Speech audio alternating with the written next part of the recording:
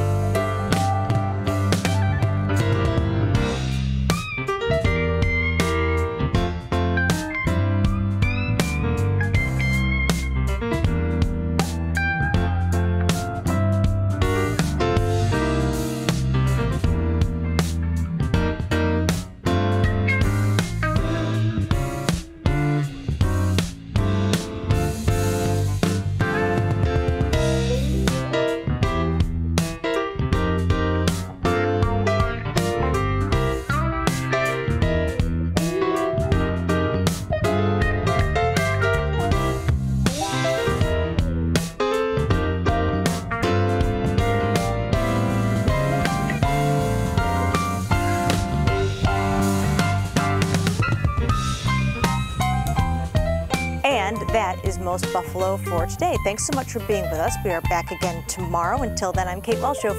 Be well, stay well. I'll see you next time.